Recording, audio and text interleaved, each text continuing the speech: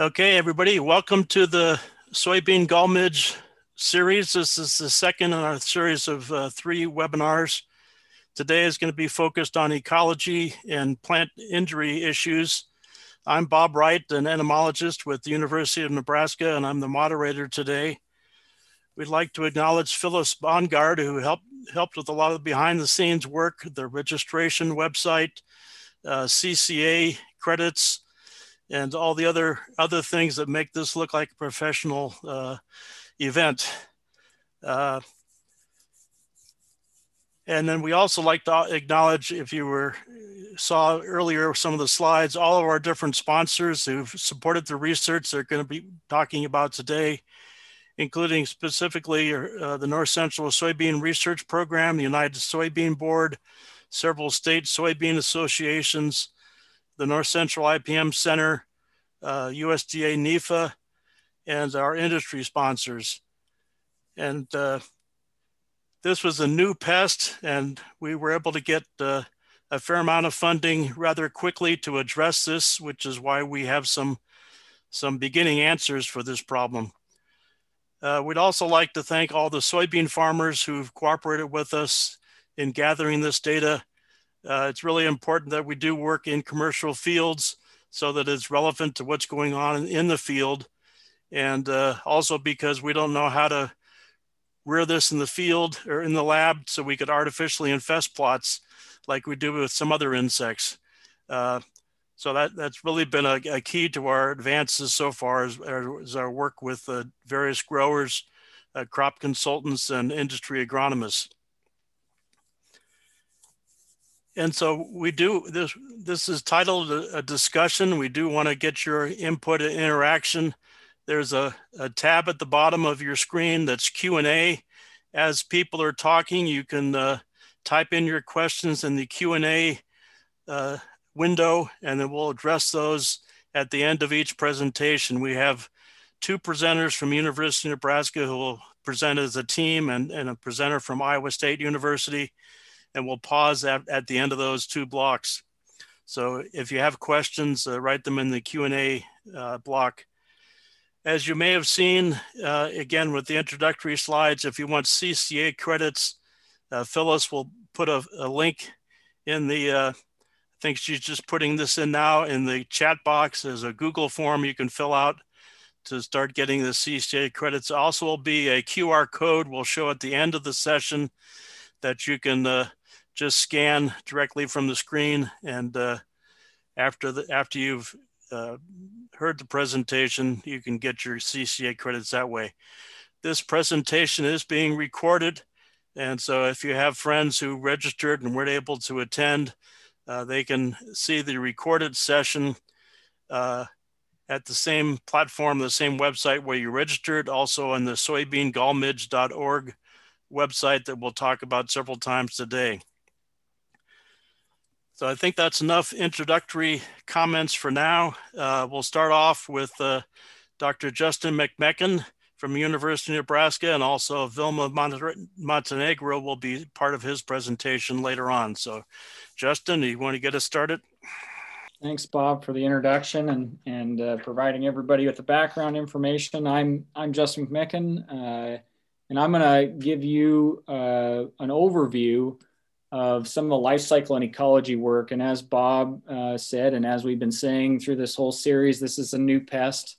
And so there's a lot of information. We have the word ecology in here, but biology probably would have been as suitable for that given what we'll be discussing today. But we're drawing what we can, and we know all of you will have a lot of questions today. So I and the rest of us greatly appreciate you being part of this discussion with us. I'll begin here by actually taking you kind of through the life cycle and bouncing out to studies related to that particular stage of development and what we know so far, and encourage lots of those questions. So this is something that we took for granted, I think, on a lot of other insects, that we're learning as much as we can about soybean gall midge, but even just the basic life cycle you see in front of you and teasing out the various stages that are on here has been a fun experience for all of us. I'm going to start this conversation with adults, and we're going to move through this cycle in a clockwise pattern talking about each one of these stages. And Vilma's going to cover the larval stage, which is really the damaging phase of this insect. And the goal is to provide you pieces of information. So starting with the adults at about 1/4 of an inch long, again, from previous sessions, you're not likely to see these, and highly unlikely to see these in the field. And we do a lot of our tracking with adult emergence cages.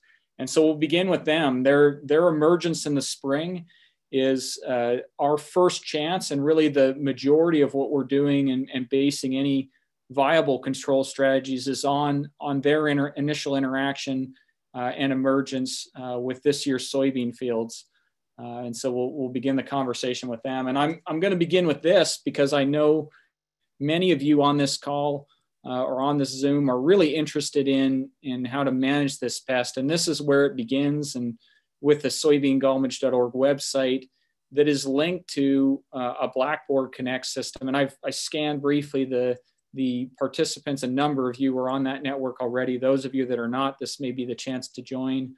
What we do is we push out an automated phone call, text message, and email when we first collect adults in the field with these emergence cages. And this is one of the tops of those emergence cages with the glass jars where we initially catch adults. We have found no other successful method to collect adults with yet, but we provide information on that first emergence as well as scouting and management. So if you go to that webpage, click on Join the Alert Network, I'll add you to that network. And I want to spend just a brief moment covering what you'll see on that network or on that webpage during the course of the season, which is 2 separate maps. We're going to really break down these maps over the course of the early part of this talk. But one is overwintering generation, you see there on the left, and that's the adult emergence from last year's soybean fields. This is the one where a lot of the tactics are based on. And the other one is first as well as second generations from this year's soybean field.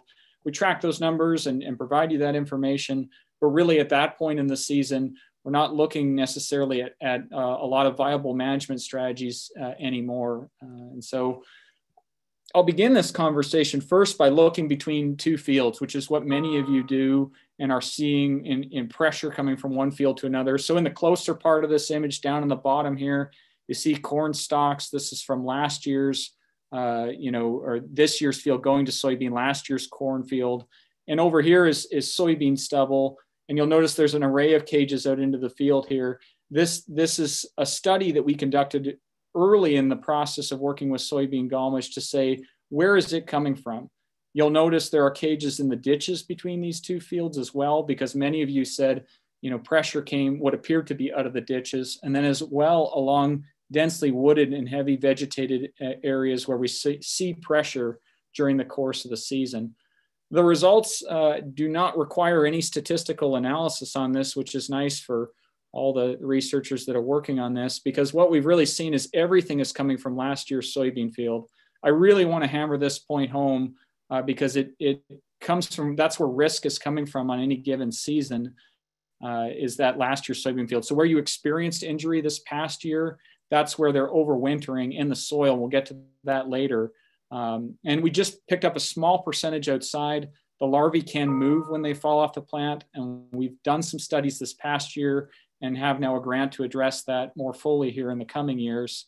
But even in 2020 here, that's 2019 data you see there. 2020 was 100% in last year's soybean field.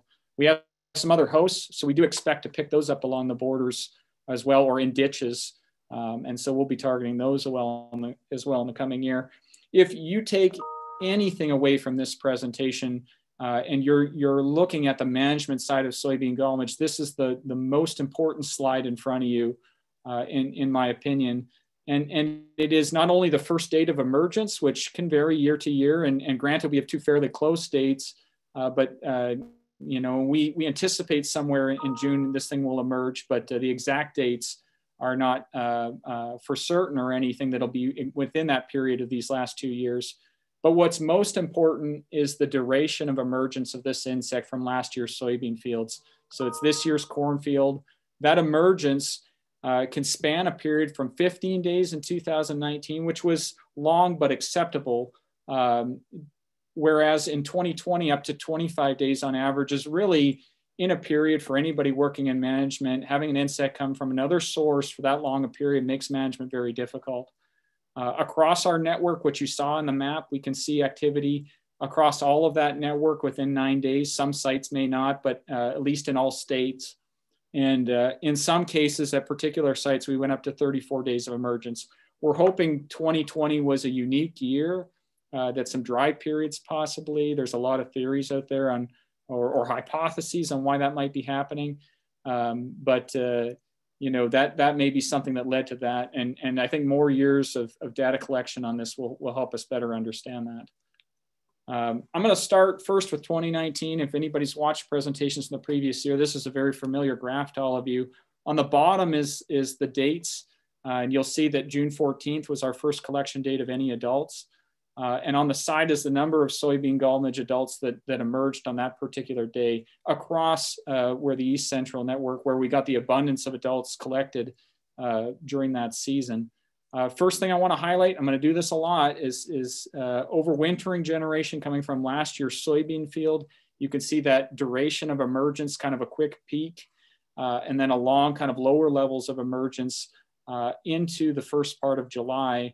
We get a brief break, and then we actually see a first generation emerge from this year's soybean, and even a second. And we captured that with a planting date study to know there was a second generation cycling through last emergence in September. So a long period of adult activity, but some brief breaks in there in a few places during the season. We'll contrast this now with 2020, where we saw across the network a 225% increase in the number of adults collected. And you'll notice that I don't have the generations indicated except for what is overwintering and first and second. It was not possible to tease apart those separate generations because of the extended amount of emergence and overlap between the two generations. So if you look between this year's soybean and last year's soybean fields, you'll notice we have a significant period of overlap in between both of those. And so that made it difficult, although the starts and ends of adult activity are very similar between the 2 years. And so hopefully that paints a picture for you. This drop we saw here and then increased with some dry periods. So we were kind of hypothesizing that may have slowing down a bit of emergence, but it's really too early to draw a lot from that with only 2 years collected. So that's adult emergence. You know, they're emerging from last year's soybean fields. They're moving via wind, you know, or, you know, they're not great flyers. I think that was one of the questions asked earlier. We don't know how far they move. There's some indications from other species, but then they're interacting with this year's soybean plants. And so this is where egg laying comes in. And there's some unique things. And somebody asked this question in the last session, is there things related to plant development? And so you see here a contrasting picture between V1 and V2 stage plants. And as Bruce noted, there's a bit of herbicide damage to this V2 stage plant. We applied warrant in that field. We don't know, you know, obviously without those herbicides, we get infestation, but herbicides are a question that has been asked. But you'll notice this cracking that forms. There's no cracking visible or fissure development below the cotyledonary node in this photo, whereas you see it here. As we get closer, it's more apparent, these fissures or cracks, and even more so under a scope. But you'll initially pick up those eggs in those areas. Obviously, this is further along because we have orange larvae present. But that's the initial points of infestation. If any of you have ever seen the time lapses, this is actually a snapshot from that time lapse where we put it on plants that didn't show any signs of infestation. What you get is an initial black formation around where that fissure is present, quickly wraps the plant over a period of time. And as a result, that's appears to be the initial points of infestation. An adult female here in the center, this is like the third picture we took on soybean gall midge. A female, obviously, with a very long ovipositor. But again, they're not piercing tissue. They're laying these eggs into natural openings. And I popped up raspberry cane midge that Dr. Tom Hunt brought up in the first session. The same observations are made with it. It's laying its eggs into natural openings on the plants. So we're going to transition now to Vilma Montenegro, a master student in my lab, and she's going to go over the seasonal abundance of larvae. This is a first year study, so things can change, but I'm going to hand it over to Vilma. I'll advance the slides for her and mute myself and she can tell you a little bit about the seasonal occurrence of larvae on plants. Thanks, Justin. As Justin mentioned, I am Vilma Montenegro. I am a master's student in the Department of Entomology in the University of Nebraska. So due to the research that I had to conduct for my master's, I have been involved in the research related to soybean gall midge since 2019. And I have a couple of projects related to soybean gall midge management that I'm going to be talking about the next Tuesday. But today I want to focus in the season larval abundance of soybean gall midge. So this is a specific study that I've been conducting. You can go next. So this study was mainly conducted with the objective of understanding the abundance of soybean gall midge in plants over the season. So basically being able to know the number of larvae that we were able to find in plants, and also finding those peaks or those times where we will find really high numbers of larvae or the lowest numbers of larvae, in which period of time we will find the larvae in the field. So all of that is, I'm gonna be providing a summary about this during this presentation. This is, oh, that's a little messed up for some reason. This study was conducted in 2 locations. We had one in Eastern Nebraska. We have one in Davie and another location near Memphis, Nebraska. And this timeline that for some reason is all messed up was just to give you an idea of the period of time that this study covered. So basically we started the experiment by June 10. And all the sampling was going on through the entire season until we were pretty close to harvest, which was in by the end of September. So if you are in the soybean gall midge alert network, you will remember that you received that alert that soybean gall midge was being found in the field by June 12th, June 13th. That was our first detection. So by this time, we were already collecting information for this study, and we just continued during the season until a few days prior to harvest. So for this study, what we were doing, as you can see in the first picture, we were basically collecting infested stems from the field. So we will collect series of infested stems, put them in those conical tubes and bring them to the lab. So we will count the number of larvae per plant. And we were doing this every couple of days, as I mentioned, during the entire season. And I said we had 2 locations, that one in Davie and another one near Memphis, but I'm going to focus only in one of the locations. So in the Davie site, we observed similar results. So this should give you a pretty good idea of what was going on in both of the fields. And here I just want you to be mindful that, as Justin said, this is only the first year of data.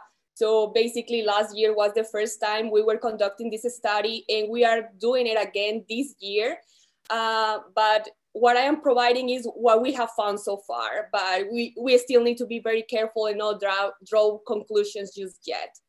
So first, in blue, we have the overwintering adults, and in gray, we have the first and second generation, because remember, we have these 3 generations. The overwintering adults are the ones that we collect very early in the season, like the first ones, and those we are going to be collecting from the fields that are planted with corn the current year, because in a rotation between corn and soybean, this was the field that was planted with soybean the previous year. So the pupa of soybean gall midge was overwintering there, and then they are going to emerge the following spring as that's what we call the overwintering adults. So that emergence started in June 12th for this specific location. So basically, and I actually think that this was one of the first locations in for emergence. So during these days, you were receiving the alert that soybean gall midge was found for the first time in the year. And then the overwintered adults continued emerging until the beginning of July. And then by July 3rd, we had the beginning of the first generation of adults. And it just continued all July, August, until the end of August. In this case was August 22nd. And again, all these numbers that we can see are marked in gray. All this was being collected from the current year soybean field. So this is basically the same graph. We are again looking at the adults, which are in yellow, but here I also want to show you the numbers of larvae that we were finding during the season. So as I previously mentioned, we found the first adult in this specific site in June 12th.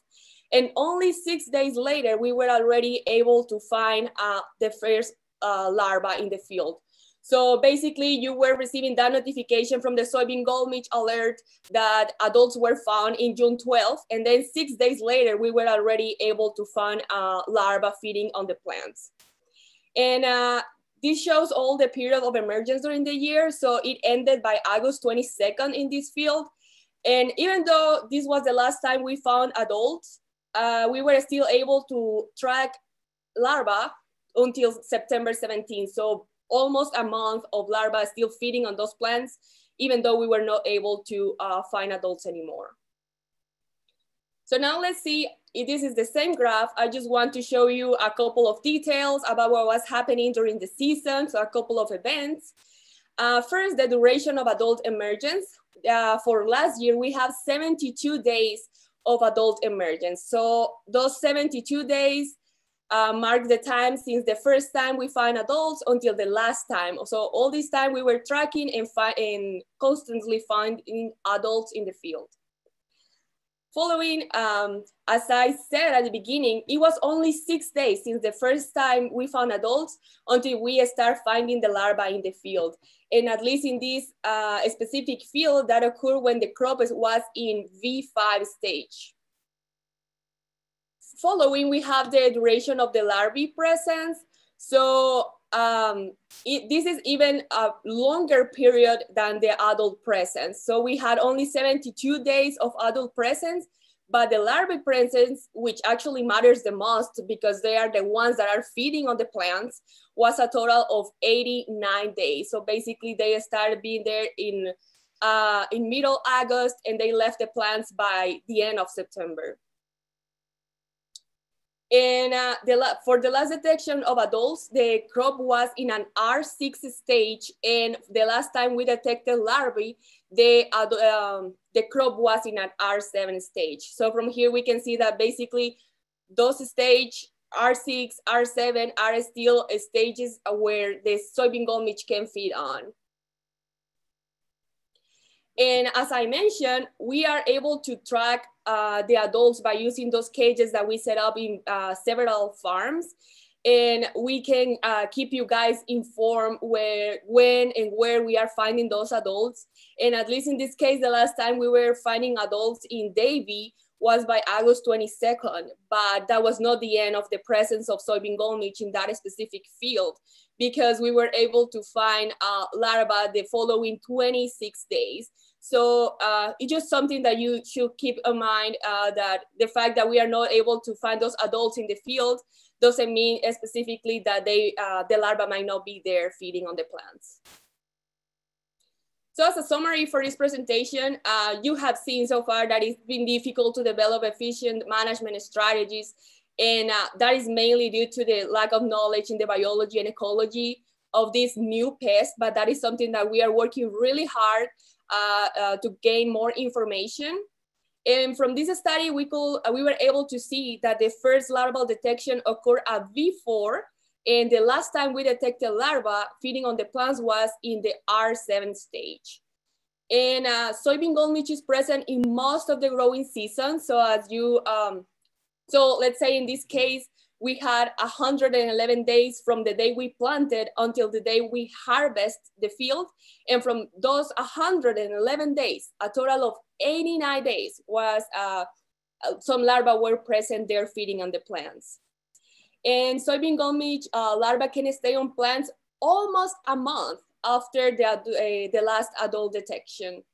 And this is only one of many studies that represent of efforts on learning about the biology and also the ecology of soybean gall midge in order to, our main objective that has been all this time to develop management strategies that can help you guys reduce economic losses caused by soybean gall midge injury. So that is all I have for this. I'm gonna let Justin continue. Thank you, Vilma. Questions later. Perfect. Yeah. If you have questions for Vilma, type them in the chat. I see a number of questions coming in, and we'll address those at the end. I have a couple more things to address here.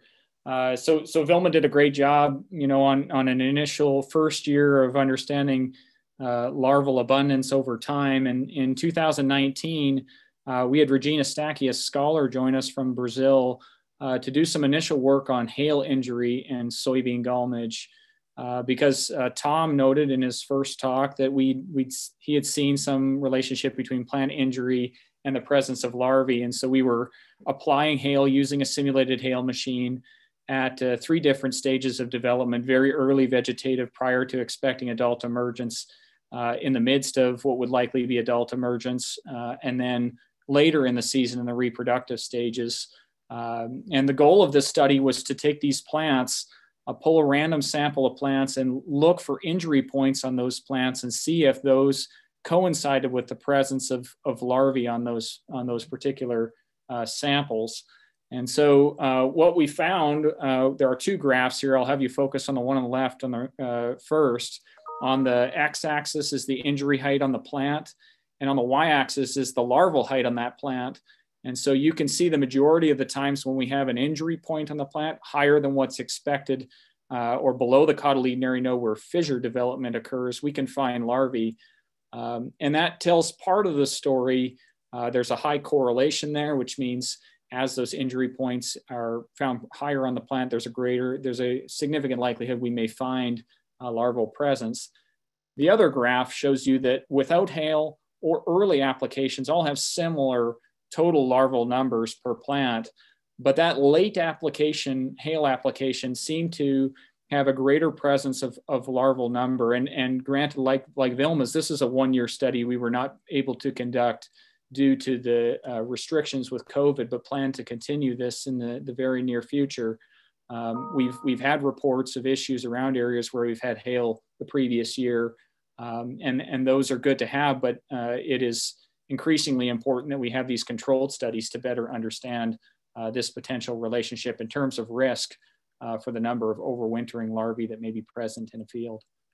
And so we've kind of closed part of our discussion here now on the larval abundance numbers and some things that may impact that.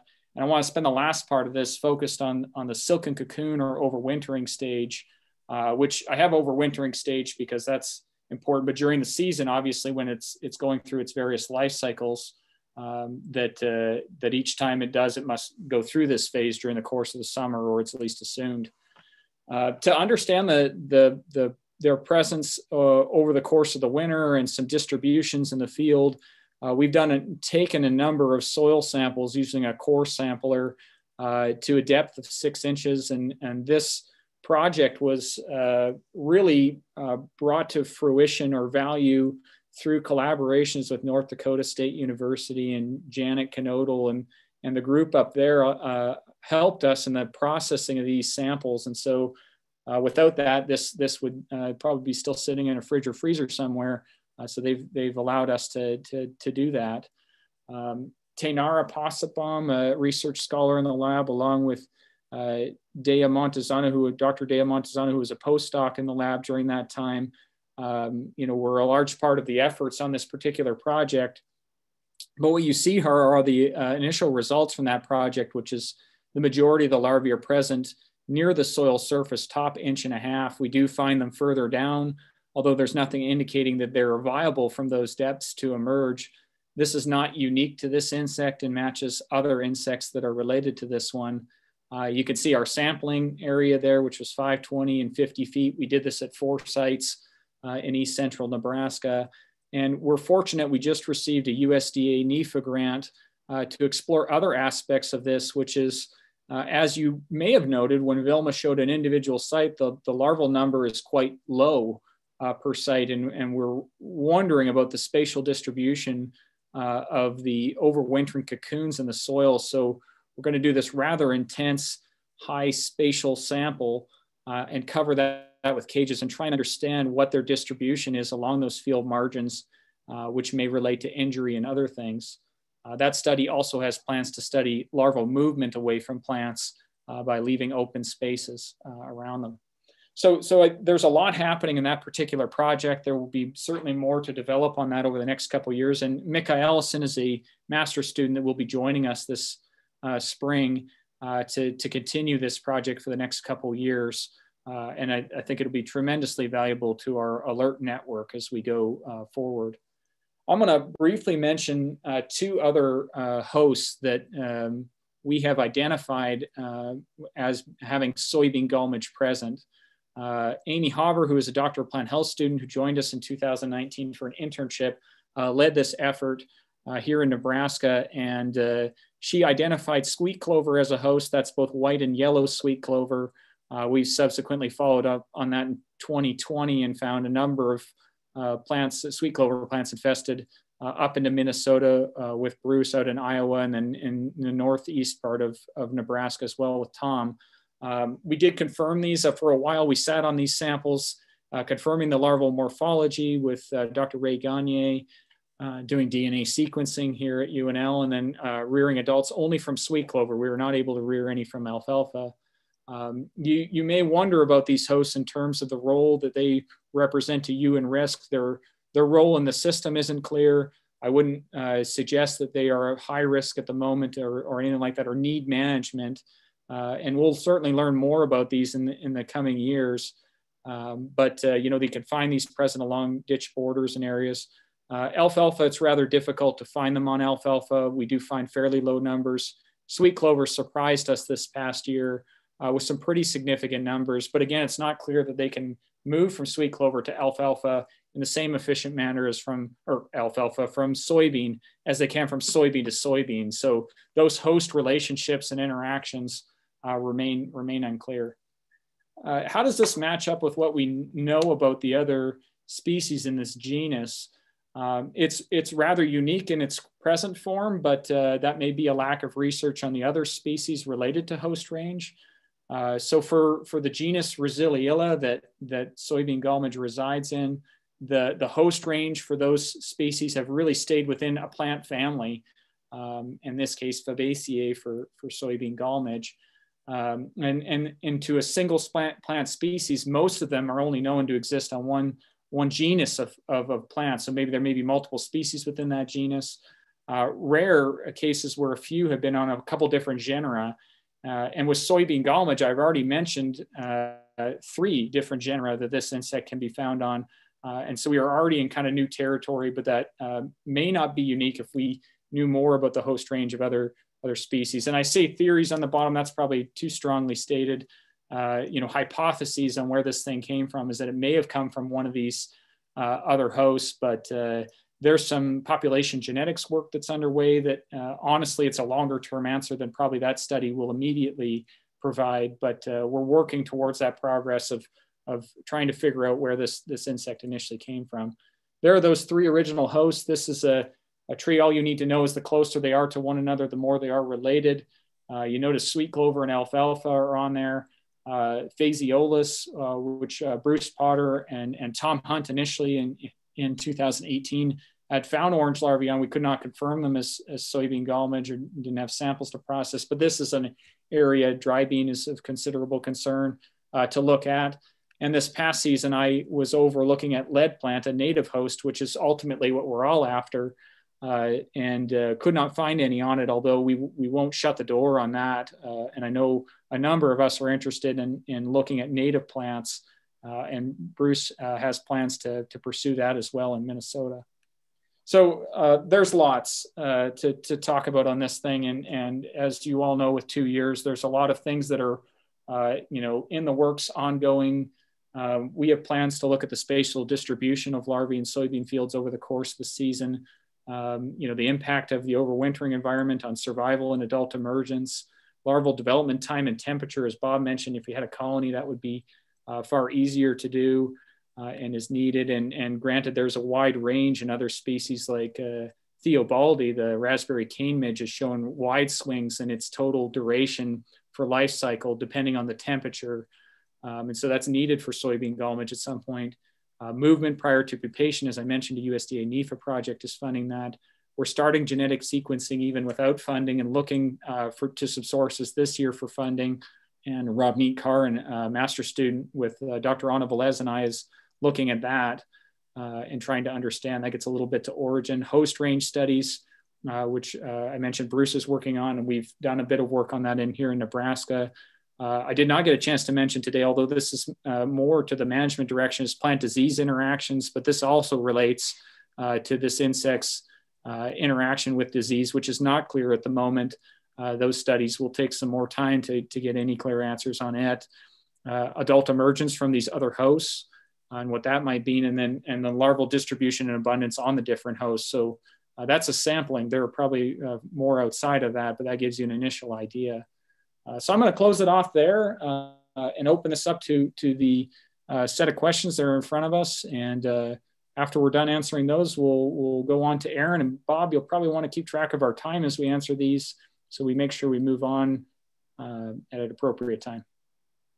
Do you know if the adults can conduct directed flight? I assume that means in relation to host finding. Yeah, I can start on that, and then I would encourage everybody else to kick in.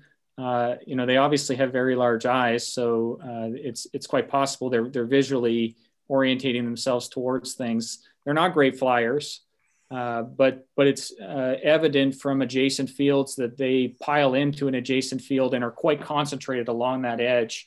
That could be a result of maybe some chemical cue from soybeans that's coming over, directing them over there. But it appears that there would be some directed flight for that heavy edge. I'd have no direct research to put that on besides the observations from each season. Others? Well, I think we haven't conducted any studies, so we don't know.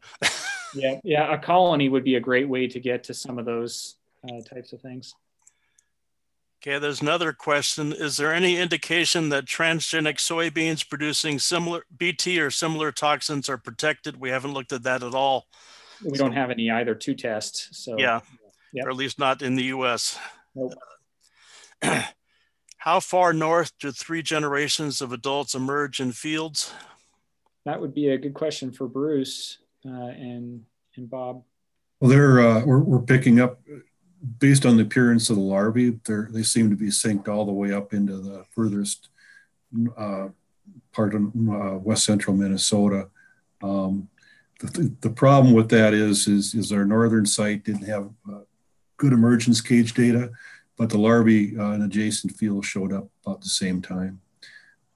But it's just a short life cycle. I don't think it's out of the realm of possibility to have 3 generations all the way north. The data on Theobaldi raspberry cane midge, if the temperatures are cranked up for that particular insect, we don't know for soybean gall midge, but it can be as low as 16 days. And as long as 50 some odd days as the temperature drops.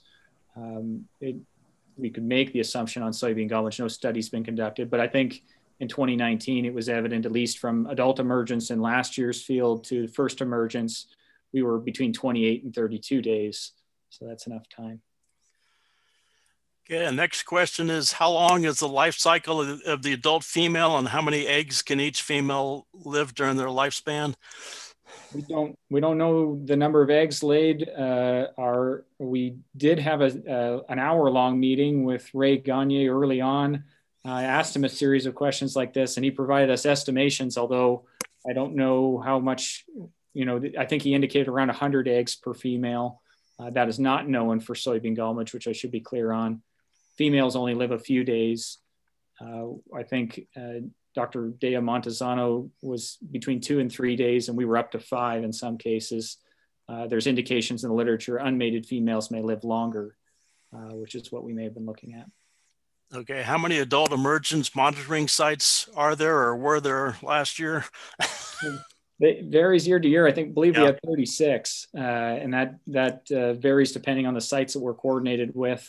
I encourage those that are in my area, and others can as well, that if you have a site of interest or high pressure, we can't guarantee we'd be there, but having that information available to us that you have a site, we can properly orientate those sites geographically to pick some of that information up. Okay, since you saw a drop in the amount of soybean gall midge emerging during dry periods, if we have a dry year, do you think the numbers might not be as big of a problem? I've been answering a lot of questions, so I'm gonna take second seat on this one and let a few others dive in. It's actually, I learned from one of our weather experts in Iowa last week that when we go into the fall and winter with really dry soils, like much of Western Iowa, the soil dries faster, it freezes faster than it would if it were wet. And so I'm not sure what it means for the survivorship of midges that we're trying to overwinter right now, but I could imagine that if the soil freezes faster, that they might have actually a better chance of overwintering, because they're going into a very quick overwintering period, and then hopefully we'll get some moisture in the spring to kind of reactivate, resume development. I don't know how you guys feel about like fall, winter droughts, spring droughts, and survivorships. I don't know if I have much more to add, Aaron. That's pretty complete as far as what we know now. I know I had growers report this came through 2012 as an issue in areas where they were dealing with it. That was a pretty good year. Temporally, and Aaron brought up a good point, temporally when those dry periods occur might be a different story. And we're getting a little long on time. I think I'll skip a couple of questions on control. That'll be discussed next week. What effect would no-till have on midge populations? Yeah, that's actually kind of fit into management related things. I know both Bruce could weigh in on that. We've conducted some studies here. I think when we get through the tillage section on the 19th, that would be a good one to follow up on. And are larvae susceptible to colder winter weather? I think Aaron sort of talked about that. We don't have it. We've only had this for a couple of years, so we don't have a lot of data on that yet. But the fact that they're mostly in the soil surface suggests they might if it's cold enough. One thing we can do, Bob, is if we have, because I'm seeing questions in the chat as well, is we could also go through Aaron's presentation, and then I'm happy to hang around after and continue to answer questions as long as people are on. If others think that's okay, that way we ensure that those that want to hear the talks can hear them. Sure. Let's move on to the next presentation by Aaron Hodgson. We appreciate the questions though. Okay, thanks, Bob. We're going to switch gears a little bit, and I'm also happy to stay on. There were some questions about some interactions with soybean aphid, which I'm also very happy to talk about. So happy to stay on today and also be there next week for our third one. But just switching gears a little bit to expand a little bit on my discussion from the first brown bag, where I spent quite a bit of time giving tips on when and where to look for soybean gall midge, especially if you happen to be in those fringe counties that haven't been had a positive detection yet. And I just wanted to talk a little bit more about plant injury, what that might mean for yield losses associated with this pest. And ultimately, I hope that understanding the injury can provide some management recommendations. I wanted to acknowledge my co-authors who helped support and provide a lot of data for this, especially my graduate student, Mitchell Helton, who's co-advised by Justin. Right, so we did talk a little bit about, sorry guys. Okay, so we did talk a little bit about injury and recognizing what an infested plant looks like. So I will just briefly say, they're focused on 0 to 6 inches from the bottom of the soil. You'll see these dark lesions and weakened areas start to form. And then basically the plant is very stressed. And so you'll see visual signs of stress, and that feeding site can become very weakened and sometimes break off or just straight up kill the plant. And so when you're walking up to a field, you may notice patches that are dead or strips that are dead along field edges. And then most people with the naked eye can see, especially third instars, because they're bright orange and pretty visible, but you'll see obviously plants that don't look like the rest. And I just wanted to further emphasize some of the points Bruce made last week about confusion with fungal pathogens. I realize there's people from all over the Corn Belt that are attending this brown bag. These are some of the things that we will see in Iowa. They can happen early in the season, and some of the visual symptoms can be confused with soybean gall midge initially. And so we just want to make sure that people are understanding that you don't necessarily have to have diseases and midges at the same time, but sometimes you can have fields that have diseases, fields that have midges, and then sometimes both can co-occur. Plus you might have aphids and other pests that are feeding at the same time. So it would be important to learn to distinguish the infections for midges. So we just want to make sure that happens. And sometimes, this is still ongoing, but we don't understand if this is a synergistic relationship as far as like the yield impact when you have both at the same time. But most of our preliminary research has been focused on midges only. And then this is another great series of photos from Justin showing that basically plants can get infested almost any time of the year. So we've seen them as early as V2 or V3, and then throughout the entire vegetative stage. And then they can also get first infested in the reproductive stage. So this usually happens more in the field interior. So you could have actually plants that have the larvae in August, and then depending on your maturity groups and all that, you could still see larvae feeding into September. So as plants have reached full seed set, they're starting to senesce and drop leaves, you can see larvae still feeding around the base of the soil.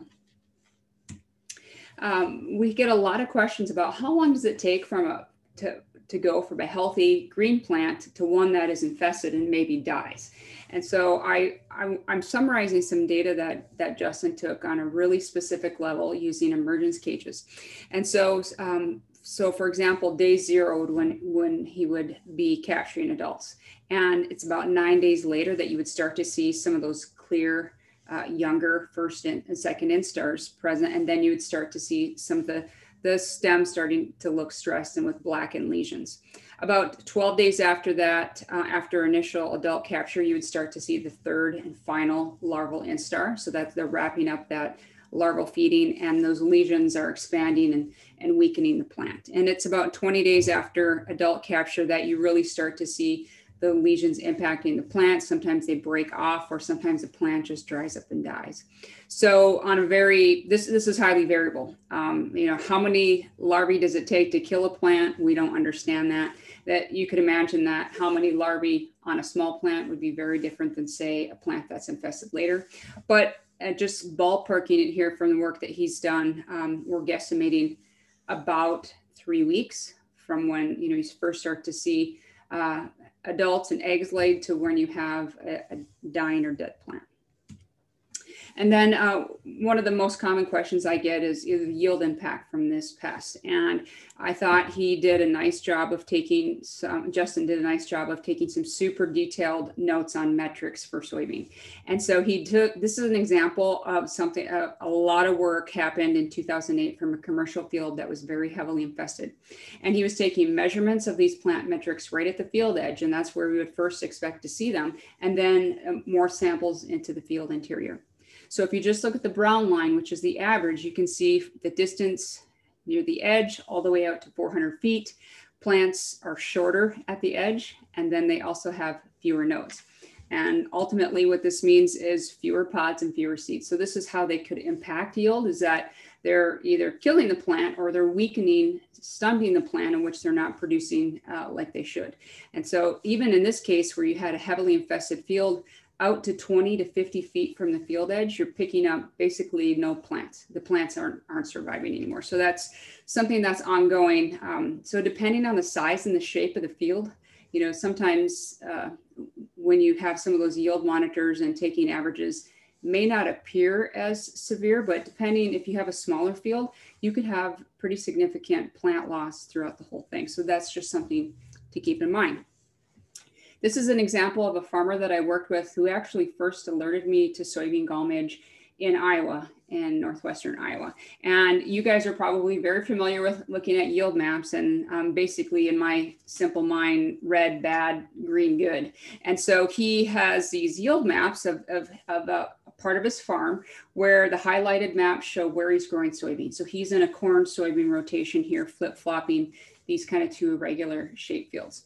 He said he started to notice some plant injury, plant death, right between where those two fields meet up. And there wasn't really a lot of physical barriers between this. So those crops were butted up next to each other. And he wasn't sure if it was a pathogen or other issues, but he said, I see plants that are dead. And so he got in contact with agronomists and our extension folks, and then finally alerted me.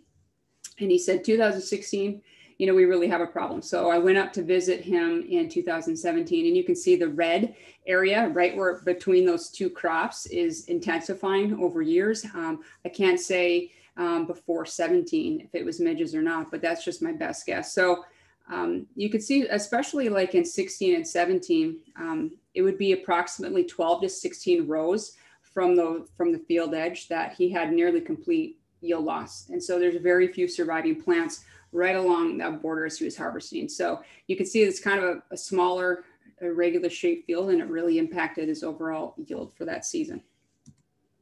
And so in order to help farmers better understand, and also help us understand, you know, how many midges does it take before we really should start caring about them, I wanted to develop an injury severity model with the help of our graduate student, Mitchell Helton, again, co-advised by Justin.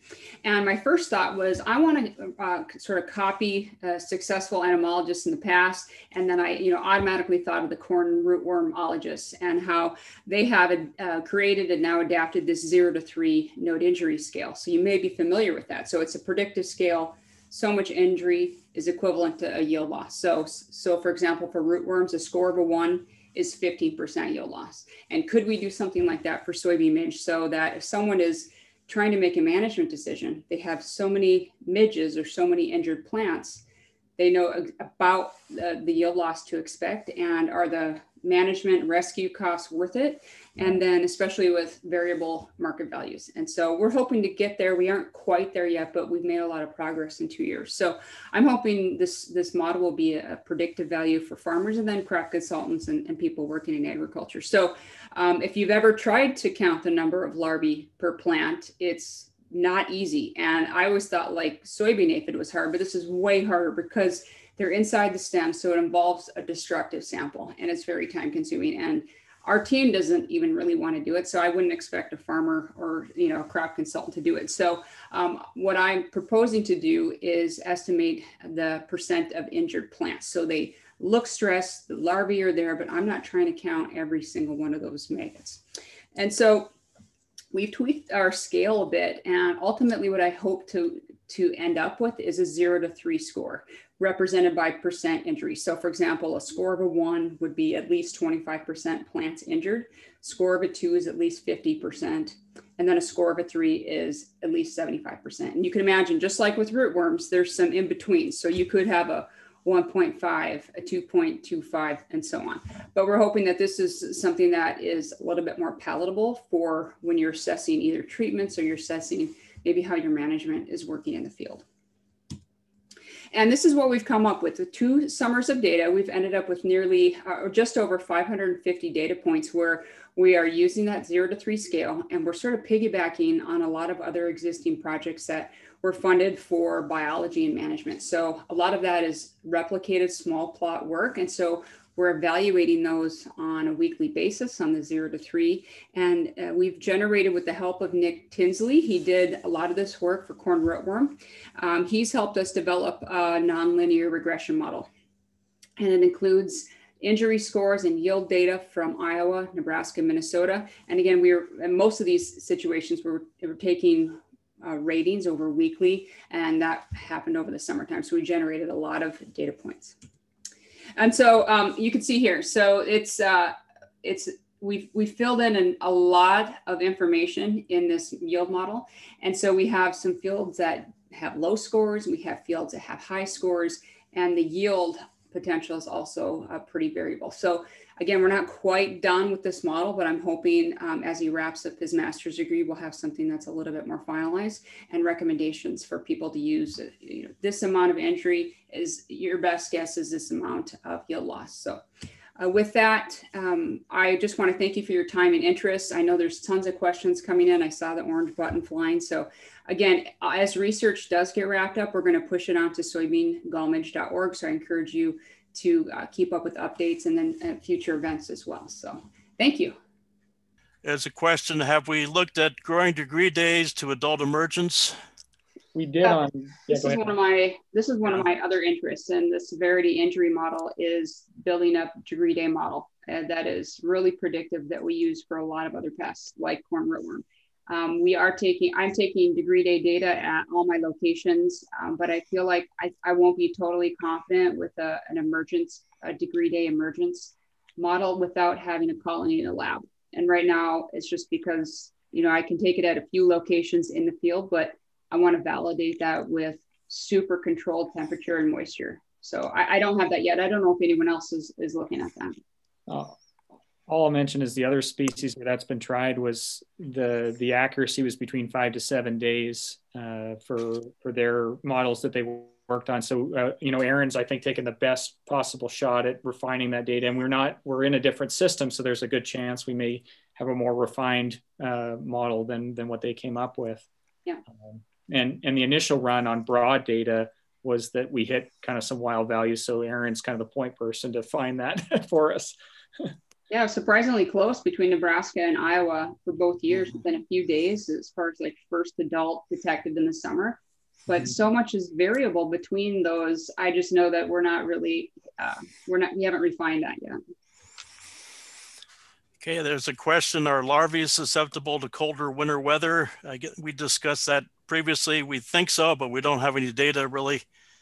Is that a reasonable answer? I think they must be pretty cold hardy if they can survive Minnesota winters. Yeah, maybe just not cold enough yet.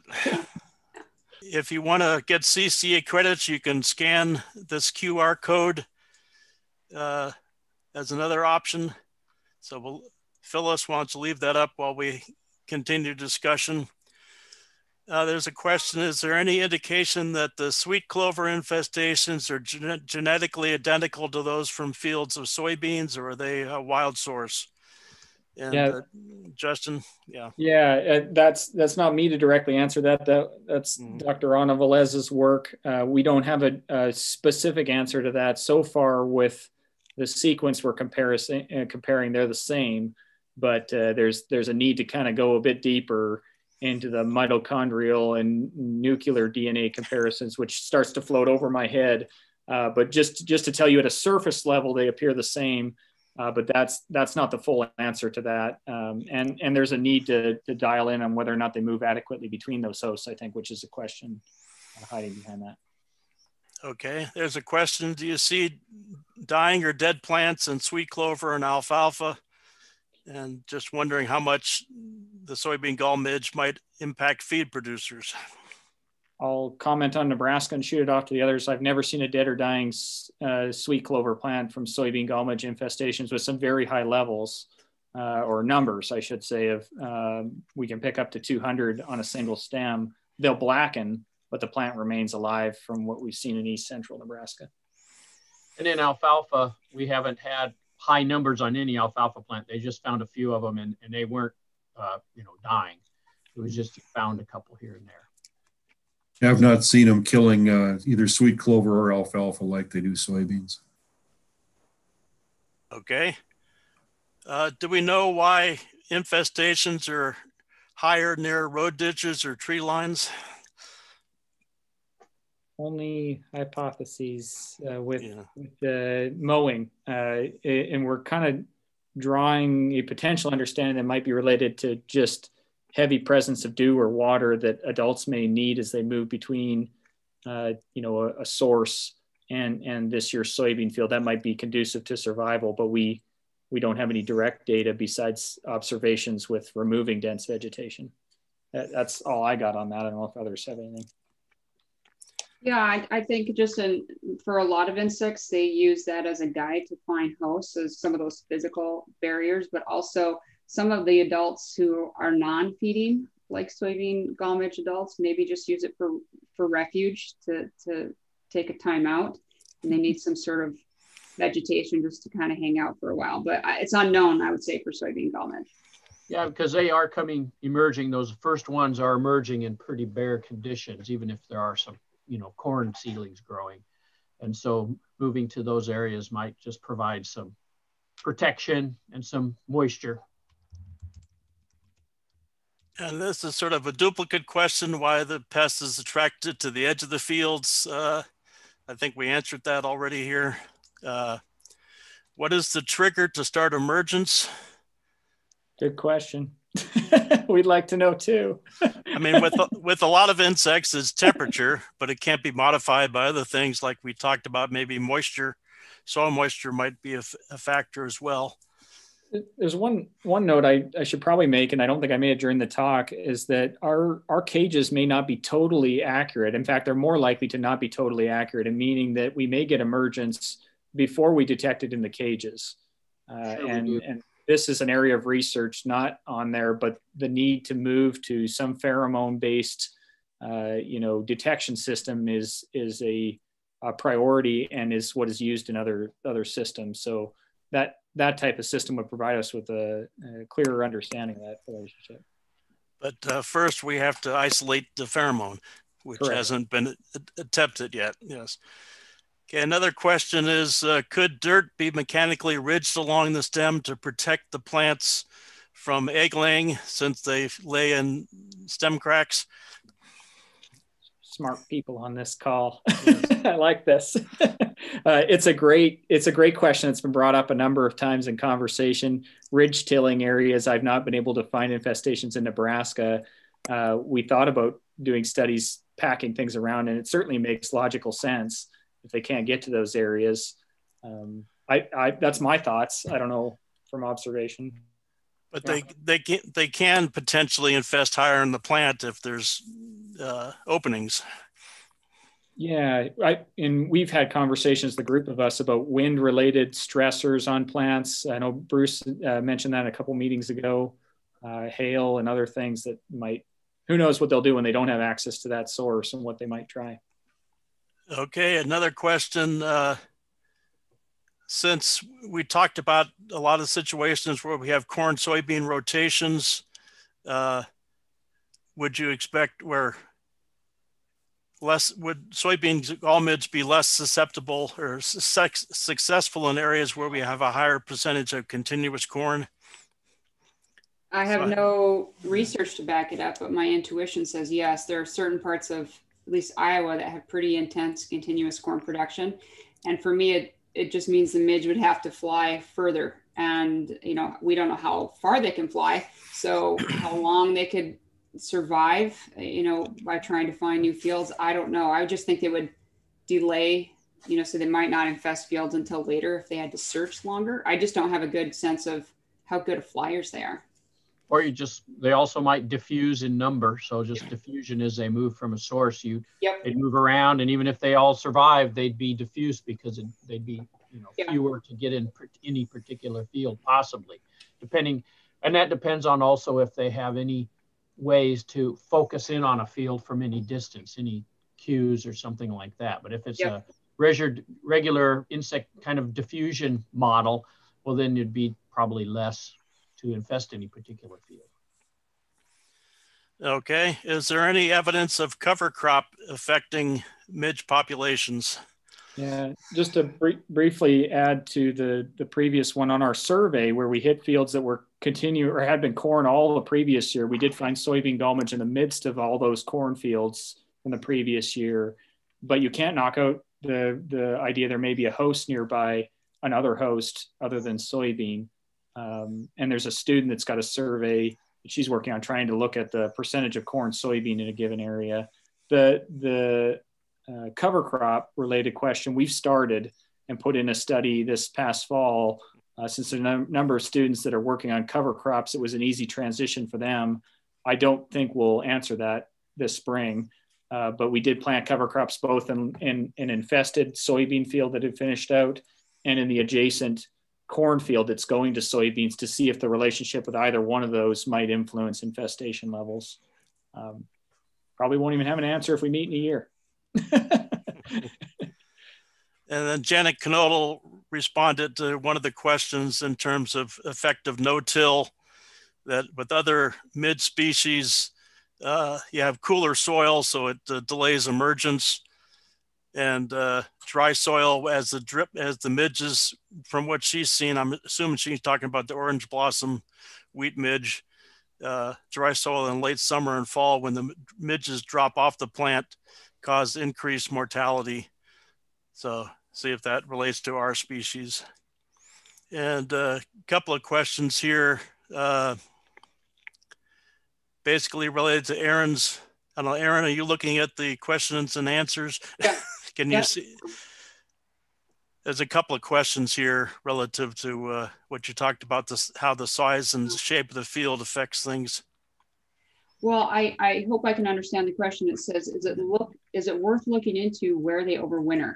And I think Justin covered that. I think 98-99% of where we're finding them based on soil sampling is within infested soybean fields. And so they overwinter, just drop to the ground. There's not a lot of movement beyond those soybean field borders. I'm not sure if I'm understanding the question right, but if there's grasses within the field or bordering the fields, I'm not sure if that helps or hurts a midge try to overwinter. Okay. And once injury happens to the soybean plant, will we still have opportunities for control? We don't have an answer to that one. I don't have an answer. Yeah. Yep. You'll see some of the management information that we've come up with or data collected, and there's room on that one. Okay, there's a question, any correlation with incidence of gall midge and stem borer? I don't know that we have an answer to that. We see a lot of stem, we see gall midge damage in areas where we don't have stem borer. I know that. Yeah, I've seen both on the same plant, and I've seen them in the absence of either one. So they don't seem to, at least on limited observations.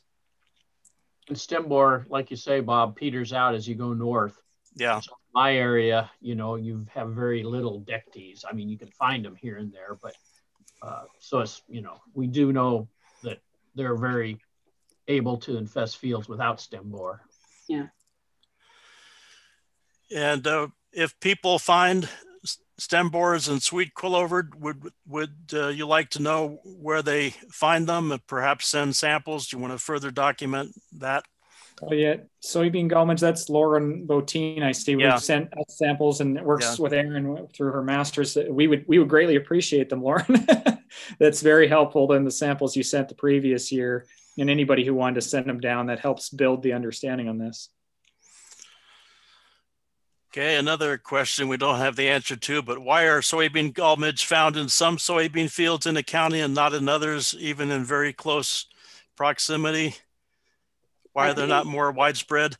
Yeah, I think they're not terribly great flyers. And so they only fly as far as they need to find a host for their offspring. And I've seen that even within a farm, you have a couple of fields that they just bounce back and forth, and they never make it to some of those the fields that are more scattered. So I don't know if you've had that experience too, Justin, even within like across the road, why they pick some to invest and why not others.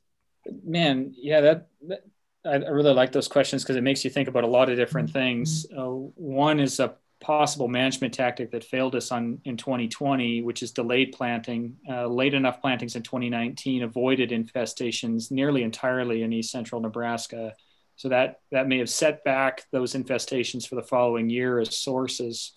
But surveying this state, it was surprising to go from one area of extreme injury out to another area that has virtually nothing.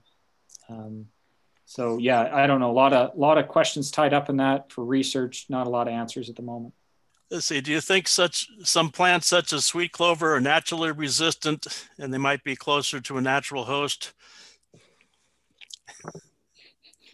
It's a reasonable. Go ahead.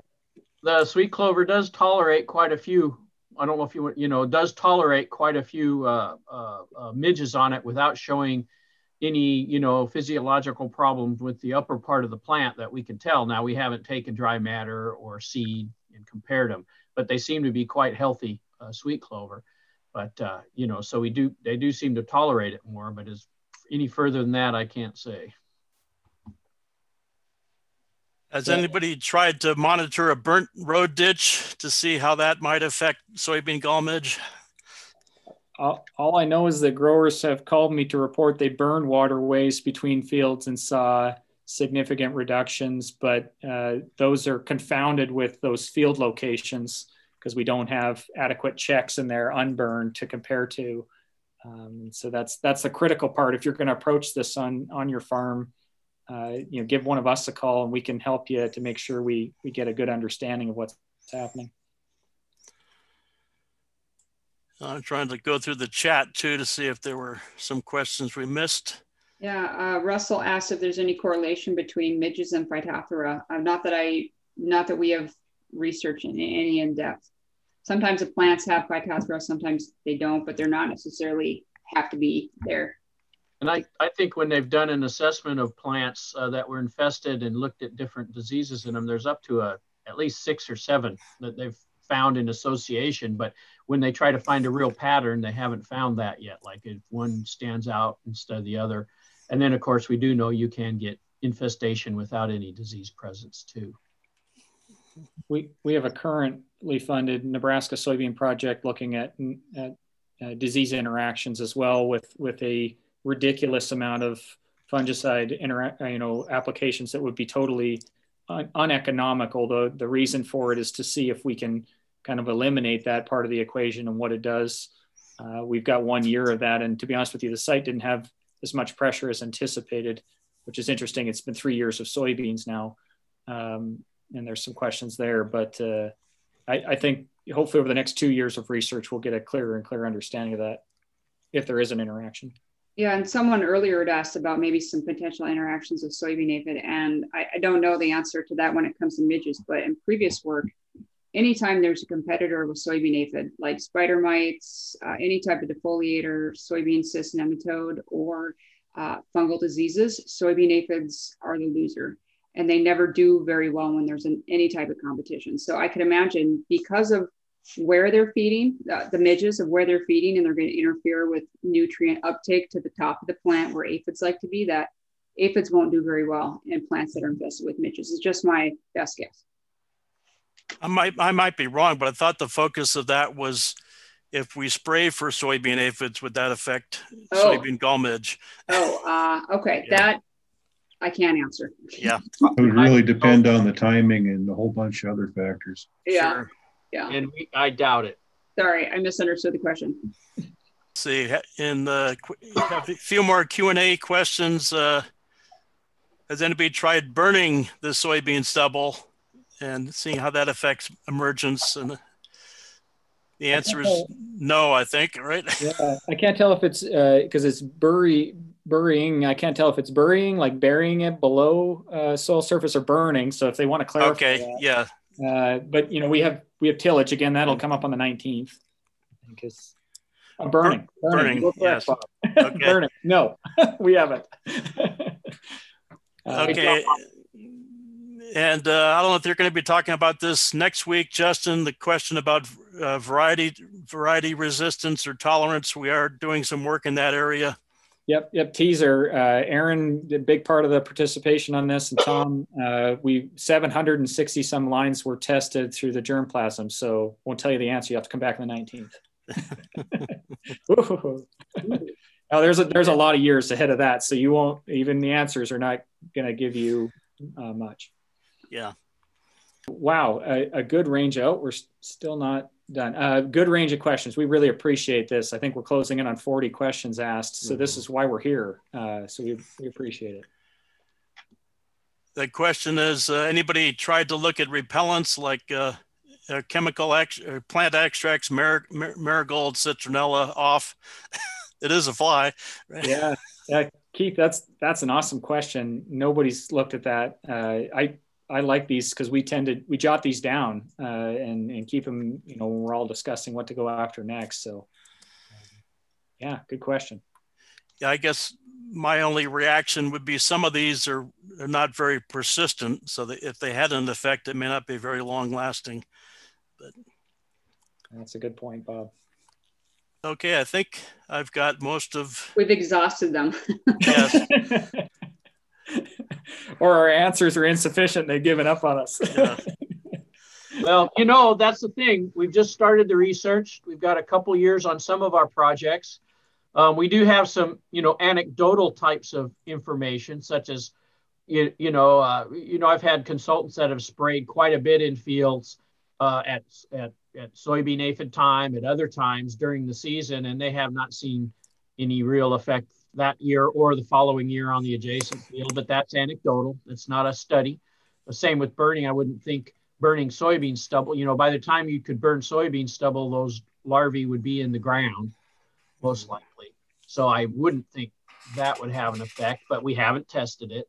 So that's just that is the nature of this. We're at the first couple years of really intensive study, and it usually takes 2 to 3 years for just about any study to yield what I would call, you know, results with which we have real confidence in. And I think there's one thing we found out the first 2 years is, boy, this thing is quite variable. And so you see something one year, and then you see something different the next, looking at the same question, or you see maybe something similar, but then something added on. So it's an ongoing process, and we're filling in blanks as we go. But right now, there's a lot of questions still. Yeah. So Phyllis, if people are having any trouble with their CCA, CEU, should they get in contact with you? I know we had a few snags last week. Absolutely, get in touch with me. I'll put my email in the chat box. Okay. And, I'd be happy to help out with that. Let us know if you still need that QR code. I guess it's a little bit faster than adding to the form. Yeah. Phyllis is who we go to when we have any questions. What do we do? Yeah, I'll add one to Tom's. There's a lot of really interesting discussion, and I think, we could sit around as a group on here and talk for hours about this insect and ideas. I've been surprised over the last 2 years how unprofitable in terms of research my soybean on soybean sites have been, and that surprised me. I don't think all of us have had the same observation year to year, but it is. I've had growers come to me and say, I'm just going to put the whole field at risk and I'll plant it right back to soybeans and you guys will get an awesome study. And we're like, yeah, let's do it. And we'll go back into that field. And it's one of the lowest pressured fields I had this year. And so I know the observations are not the same in every location, but those types of things surprise me on the expectations we have in this insect. Yeah, and my experience is opposite. When I planted research in 2019, it was soybean in the previous year, and it was like a blowout, like almost no plants were surviving. So it was very intense. So it's like Tom said, it's really variable. Great thing. We've been saving a lot of the management questions for next week. So please join us again, and hopefully we can do the same thing. A lot of. Yeah, I imagine next week will be a nice culminating day, and we'll probably have quite a yeah. So tell your friends, your coworkers, come back for our last session. And it gives us a chance to think about some of those management questions too. Yeah, we appreciate them in advance. It's nice to know those are questions you have, and as we hit management, we can try and better address those. Okay, thank you, everybody. I guess this is it for today. Okay, bye, folks. Bye, everyone. Thanks for joining. Bye.